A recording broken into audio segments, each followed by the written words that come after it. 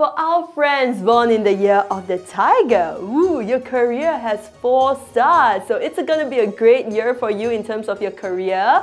And you might have the possibility of pursuing overseas career advancements. How exciting is that? So you should spend time in the auspicious sectors of your home, which are the southwest, north, northeast and east sectors of your home to experience the best amounts of luck.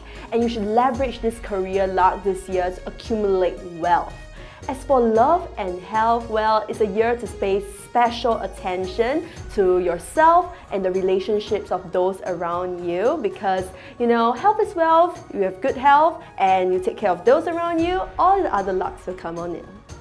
Well, with that, we've come to the end of today's video and this is Gladys signing off. Remember to follow Jurong Point on all our social media sites and wishing everyone a prosperous and happy dragon year ahead.